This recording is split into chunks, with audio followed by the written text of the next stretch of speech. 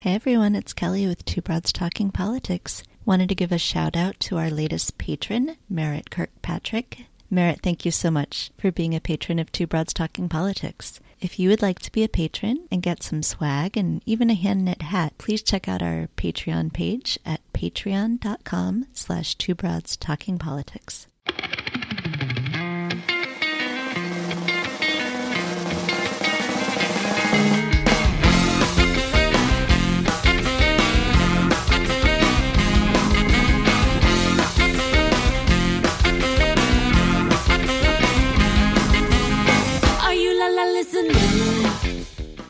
Hi everyone, this is Kelly with Two Broads Talking Politics. I'm on with my co-host Sophie. Hey Sophie.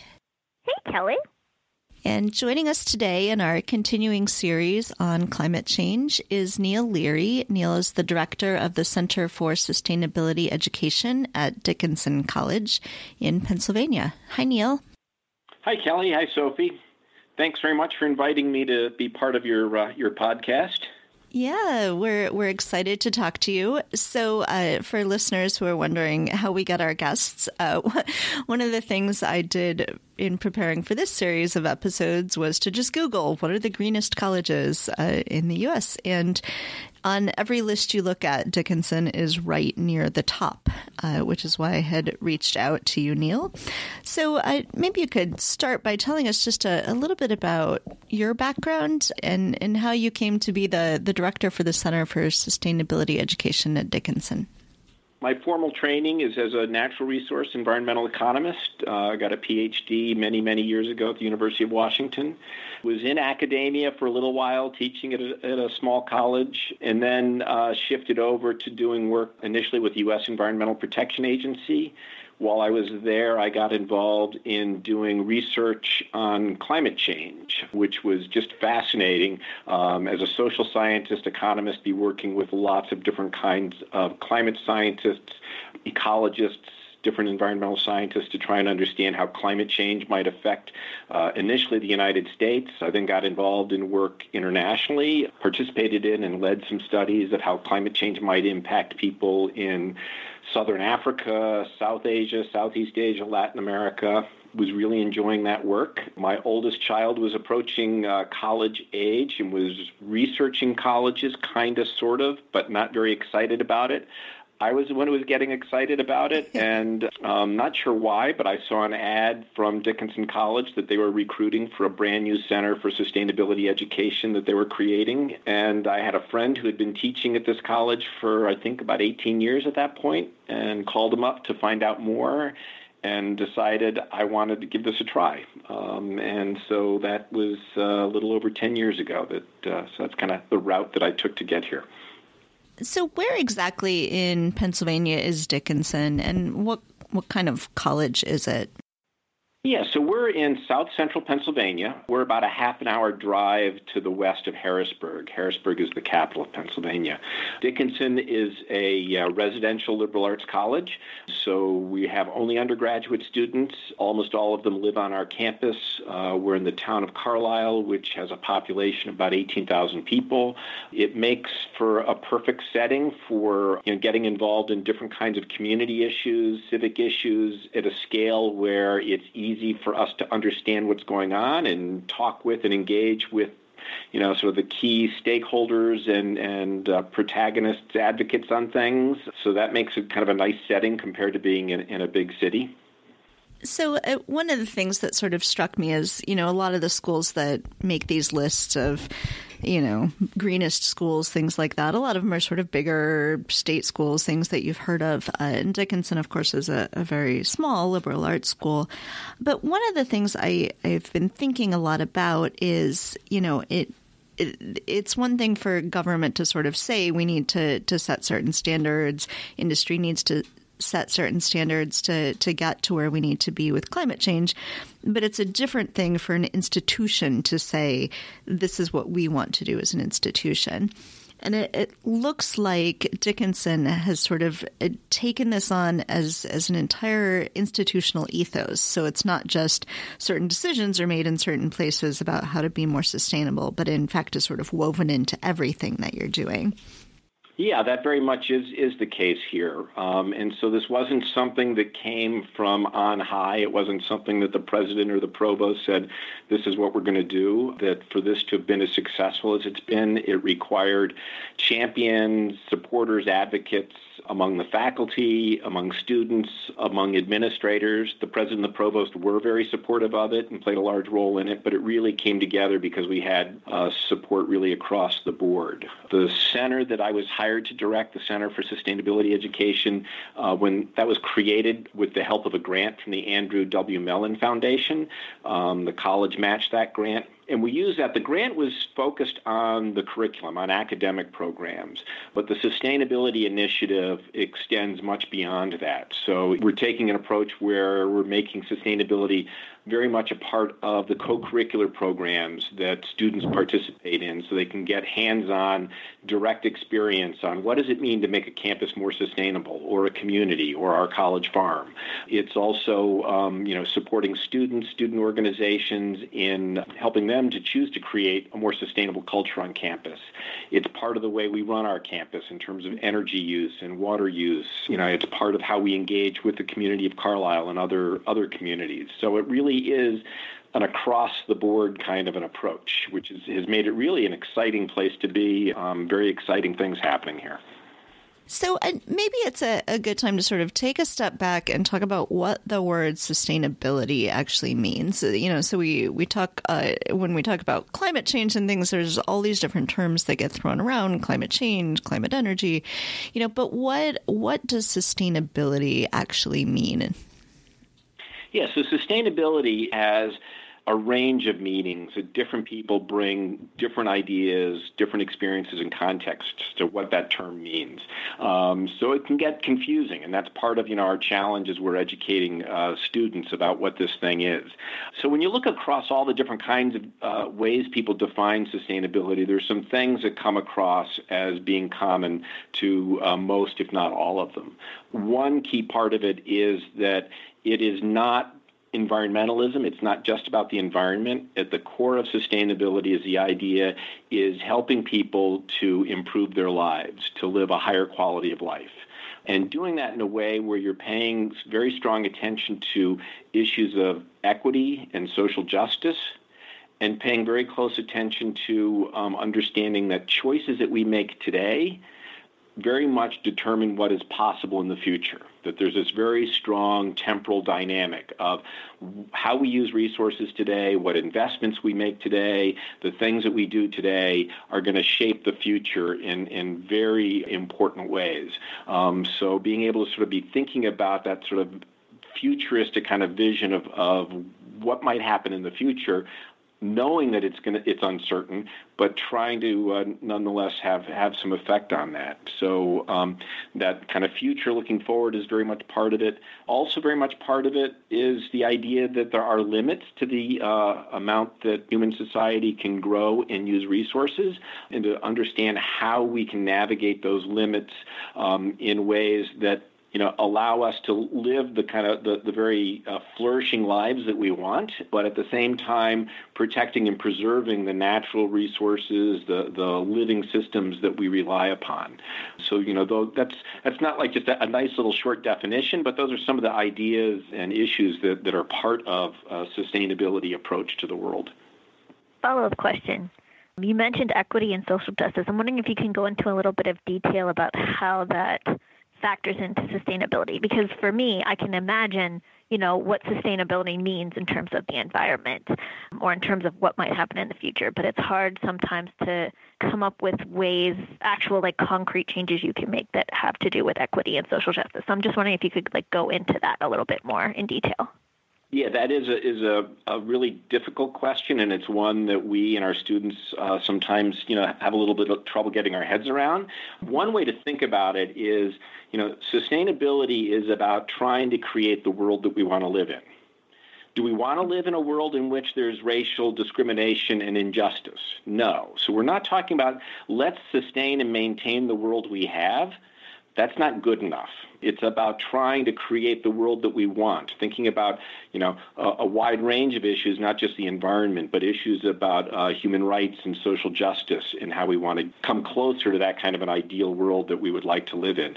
One way that I've found recently that can help make this concrete is, I think it's about 2 years ago now, the United Nations, the 190 national sovereign governments that are part of the UN, developed an agenda for the year 2030 that lays out 17 different sustainable development goals. And when you look at those goals, and all of these are under that umbrella, that rubric of sustainable development, included in there are goals for ending poverty, ending hunger, improving gender equity, improving equity in a variety of other ways. So with the UN having come out with these new sustainable development goals, that provides a very concrete way that we can communicate to our students that, look, it's not just Dickinson or a professor saying that these issues of social justice are part of sustainability. This is something that 190 plus governments around the world have said. So what are some of the ways you talked about going into working with the community as one of the things that is something that is good about what Dickinson can do because of the kind of community that it's in. So what are some of the ways that students are actually engaging with the community and not just within the college itself? We had a course last spring, a year ago, that was on issues of food and poverty. And the students in that class worked with some community organizations to do an assessment of food security in Cumberland County. Cumberland County is the county in which Carlisle is located. So the students were doing research on, what percentage of the population is food secure or food insecure, challenges, issues in, obtaining sufficient nutritious food, what are the issues that people face, what kinds of resources are here to help people with those challenges, and kind of laying out, some possible responses and options for it.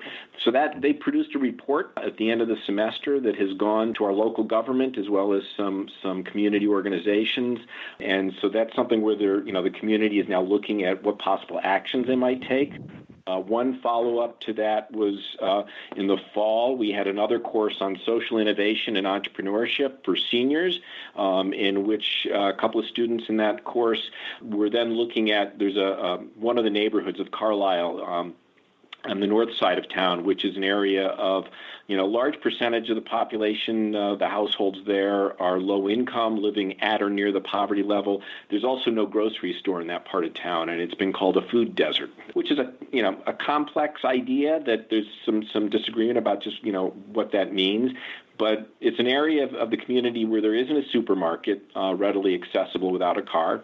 And so the students were doing research that would help, that we've got a former factory site that's a brownfield, and they were doing sort of marketing studies and research on, is that a viable location for a supermarket to locate? And that information is now being made available to our Economic Development Corporation for the county for them to work with. I taught a course in the fall. It's called Building Sustainable Communities. I had students doing research projects in teams.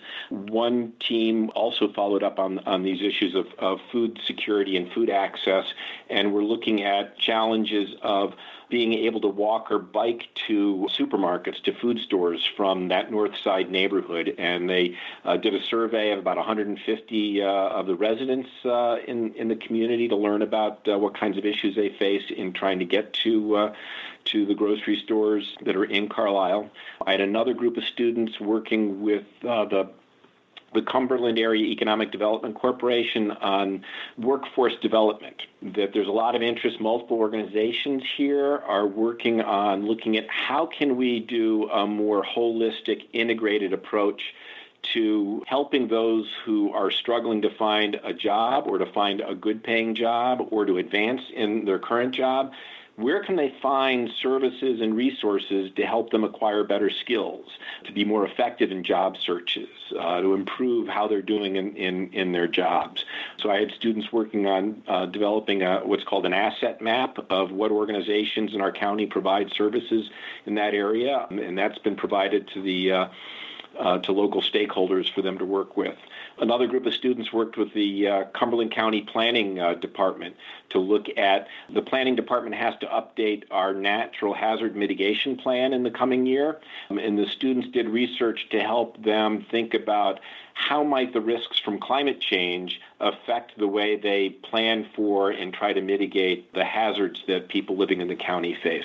So those are some examples of the way that we're getting students out into the community and really working on real, authentic, important, challenging problems that our community is trying to navigate and figure out how to manage better. What's been the reaction of the students? I assume that students who choose to go to Dickinson are already sort of somewhat interested in this, but how are they sort of adopting that into their own lives? Is this seen as a sort of a net positive by the students? And what do you expect then for them taking that into their careers beyond Dickinson? Yeah, so there, as you can imagine, there's a wide range of responses from students on this. So when I first came to Dickinson 10 years ago, there, very definitely the first couple years that I was here, there were some vocal students who really questioned this, and in some ways, some of the seniors that first year were saying, "Hey, this is not the Dickinson that I came to. This is not the kind of institution that I thought I was coming to." They were in the minority, but they were vocal. Now, 10 years later, the students who come to Dickinson are finding the sort of information that you described in the introduction, that they're aware that sustainability is a core value of what we do at Dickinson, and it's going to be part of their education here. And so it's not a surprise to anyone who comes to our institution. So that being said, there are some students who embrace this and make it very much part of who they are, what they're about. Other students whose attitudes are more sort of a live and let live kind of thing, of that it's not what excites them, but they're happy that somebody's doing this. There are probably a few students, but I don't interact with them very much. They don't come and talk to me and seek me out, those who might take a very different view on sustainability. What would you say are some of the lessons learned for other institutions, specifically other universities? I know there's no real easy, here are the 5 steps to become more sustainable, but I know that there are lots of other universities that would like to move sort of in this direction, but maybe don't necessarily have a center for sustainability education. What would you say would be some of the lessons learned for them? Yeah, I think one lesson is, you want, if you're going to have a significant initiative on educating for sustainability, it really needs to have support from multiple parts of the institution. It's not something that will work well if a senior administrator just decides, hey, this is a good idea, let's run with it. That it requires building the support for it amongst your faculty, amongst student groups, your campus operations, facilities management people are very key on this. So it's something that's best done as kind of a gradual program to build support for it. On the academic side, the curriculum side, you'll find there are a lot of schools that do really good, interesting work, important work on campus operations. Fewer schools have really embraced the idea of making education for sustainability a significant, meaningful part of their curriculum, of their academic programs. That takes time. So it took Dickinson a good 5+ years before we really had made some good progress of revising existing courses, creating new courses, and we got to the point where I think it's about 3 years ago now, where the faculty felt comfortable that they made sustainability a graduation requirement at Dickinson. So every student has to have at least one sustainability-related course in order to earn a Dickinson degree. That's not something you can just mandate quickly. That's something you have to build the courses, the curriculum to support that over time. One of the things which has really been important is there are associations in which colleges and universities get together and share ideas. So your question is one that lots of schools ask, and Dickinson is a member of a group called the Association for the Advancement of Sustainability in Higher Education. There's about, I think it's close to 900 colleges and universities are members. They have annual meetings, other activities where we get together and share what we do, learn from what others are doing. It's very much an active area of conversation amongst people in higher education of, what is the sustainability education thing about? How do we do it well? How do we extend it farther? It's a curious and interesting kind of area in which, colleges, like any kind of institution, are competitive. We're trying to attract excellent students, and we're trying to attract students that other schools are trying to attract, and faculty and staff. And so colleges aren't always, willing to be, fully collaborative with others about, hey, we're doing this and we're doing it well, and we want to share these ideas with you so that you can excel as well. In the area of sustainability, that kind of ethos is part of sustainability. And so it creates a little bit of a tension. As I and my colleagues at Dickinson, we go to national meetings or regional meetings or interact with our colleagues at other schools, and we're trying to help them figure out how can they do similar things at their institutions. And in some respects, there may be some at Dickinson who would say, hey, whoa, do we really want to do that? Do we, because Dickinson does have a comparative advantage. We have a reputation for education for sustainability. We're leaders in that. We want to continue to be perceived as leaders in that. I share that feeling, but I also share the feeling that this is a movement that really needs to spread across as many schools as possible. And so we very actively try to share, our ideas about how you do this well. You mentioned that the facilities team at a university or college is going to be important in this as well. And I note on the website that you say that you're trying to be carbon neutral by 2020, which is an extremely ambitious plan. As we know, recent reports have said that the carbon emissions for the U.S. have actually gone up recently instead of down, as we're supposed to be doing. What are some of the things that Dickinson is doing to reach carbon neutrality? Yeah, so we made that commitment, I think it was the year I came to Dickinson, that we would become climate or carbon neutral by the year 2020. And in doing that, we would reduce our emissions of greenhouse gases 25% from what they were in 2008. And then the emissions that we have not eliminated by that time, we would offset through a variety of means, and it's we can get into that in a moment if you want to pursue that. But what are we doing to reduce emissions? Trying to be very efficient about how we use energy on campus. The majority of our greenhouse gas emissions, it's mostly carbon dioxide. Most of that is a result of fossil energy use. So we've been working to make our use of energy very efficient, conserving energy. We just completed last year, it took us about a year and a half to do it, but we replaced 90+% of the lighting that's on our campus, both indoor and outdoor lighting, using LED lighting, which consumes, I think it's something about 70% of the amount of electricity that incandescent lighting does. So that's having a big effect for us. We've done things where improving the way in which airflow is handled in our science building. Our science complex is one of the biggest energy hogs on campus.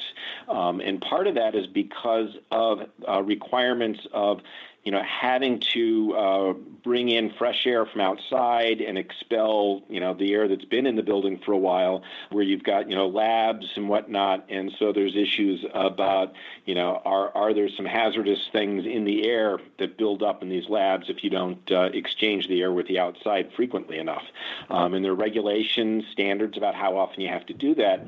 But those standards were about 3 years ago were changed to recognize that when those labs aren't occupied, you don't need to have as much of an air exchange going on. And so we were, working with some energy consultants, reprogrammed the computer technology that controls the air exchanges so that they were being done. We're measuring levels of carbon dioxide in the rooms, which tell us if those rooms are occupied and how many people are occupying them, and we can better match the air circulation to the actual use of those rooms.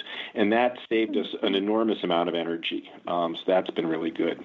We signed last year a power purchasing agreement with what was Solar City at the time, and now Tesla bought them up, so it's with Tesla, where they built a 3-megawatt solar electric field for us on land the college owns. And so they put up the capital investment to build it, and we've signed a 20 or 25-year contract to buy electricity, solar electricity from them at a very good rate for us. So this is it's not costing us additional money. It's a savings for us, and that's going to provide at least 25% of our annual electricity consumption, and probably a bit more than that. And so that's a major change that's helping us. So it sounds like, from what you're saying, and this is something we heard in our previous episode as well, that really a lot of the solutions to reducing the carbon emissions, both at a place like Dickinson, but could certainly be scaled up. The solutions are already there, and it's a matter of making that a priority and putting those things into place. Do you think that is largely true? It's sort of bigger conversation, but what are the things that we can sort of learn from a place like Dickinson being able to move to carbon neutrality and sort of expanding that to a city or a state being able to do something like that? Yeah, and that's something which, over the last several years that we've seen a shift in conversations both in the United States and internationally, where, it had been, the emphasis had been put for a long time on what national governments could do and what they could do individually and what they could do operating through, the UN system in order to address climate change. We've been finding, though, that much of the action, is really happening not through national governments, but it's happening through city governments and state governments and individual private organizations such as colleges and universities, but also corporations, private for-profit corporations. So that what Dickinson is doing is very much part of a larger trend internationally and nationally. So it is very much the case that these solutions, what's happening on climate change, certainly in the United States, given that there's, the federal leadership on this is going in the wrong direction, yet the U.S. is, going to continue to make some good progress through the actions that are happening in contexts other than the federal government. I was just at a conference last week of the National Council for Science and the Environment, and one of the speakers was talking about what will it take to get to very low emissions of greenhouse gases, get to a zero or near zero carbon energy economy. And the point that was made, and this is consistent with other work that I've read and follow, we have the technologies, we have the solutions, they exist. That when you also look at the economics of renewable energy, of zero carbon energy, that the cost of these technologies have come down dramatically over the last 10 years. And so, the solutions are here. We can do this with the existing technology. We can find ways to get to, a very low carbon economy. It takes, though, decisions by people who, value and put a priority on doing this. There's some who think that the market will move us in that direction, on its own. I think that's overly optimistic. I think we need policies at city, state, and eventually federal levels to make this happen. Neil, is there anything else that you wanted to make sure that we talk about today? The one other thing which I'd like to talk a little bit about is, the way that we've approached at Dickinson integrating education for sustainability in our academic and co-curricular programs is one that really is, it incorporates, involves our programs in arts and humanities, social sciences, and physical sciences. And, I think that's useful for your listeners to have that awareness that this isn't just, the way we do it at Dickinson or at other schools. It's not just a science program. It's not just environmental science, but these are things that really are part of, every student's education and across, a wide range of disciplines. That to make progress on, to understand the kinds of challenges that we face, climate change and poverty and nutrition and, human health issues, a wide range of issues. It takes a lot of different people with very different expertise. And whatever students come here to study and whatever they see themselves doing in the future, they're going to need the skills, capabilities to, understand how do I work with people who come at issues, problems, who have a different kind of academic training, a different set of skills, a different way of looking at problems. How do I work with them effectively? And so we've got courses, in all different kinds of departments that address these sorts of issues. So, one example would be, in our Spanish department. They've got courses. They've got a course that's called Sustainability in Context of Hispanic Cultures. Another course on human rights and contemporary Latin American literature. Another course on Spanish for health professionals. Each of these courses has students engaging with, taking up, exploring challenges that relate to sustainability in some way and connecting it to their major in Spanish. And so that's, a very different way of approaching this than what, some schools approach this by saying, oh, let's add a new major. Let's add a sustainability studies major. That can be a very valuable thing to do, and it's useful to have students who have a major where they're really focused on these things. But the vast majority of the people who come to Dickinson and to other colleges and universities, they're not going to be experts in sustainability, but they're going to be leading lives in which they're going to be making decisions, they're going to be voting, they're going to be doing other things where having an awareness of these problems and challenges and potential solutions are going to be necessary. So, that's the motivation for why we're coming at this from the point of view of it. It shouldn't be a specialized program that is just for a small cohort of students, but it really should be something that becomes part of the education of all of our students. Excellent.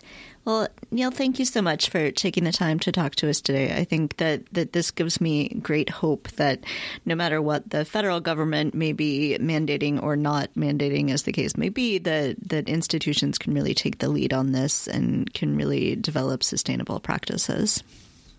Yeah, and I think that's really important because a lot of the news, coming out, on a wide range of issues to do with the environment in particular, is really negative. It's, and we struggle with, students who find this really challenging. They seem to be insurmountable problems that we're not dealing with them appropriately. But there's lots of reasons to have optimism as well. You don't want to be naively optimistic, but, we do have the technologies, the tools, the understanding to really make solid progress on a lot of these issues. And I think that we're going to be navigating a direction that will lead us to good outcomes and not to catastrophe.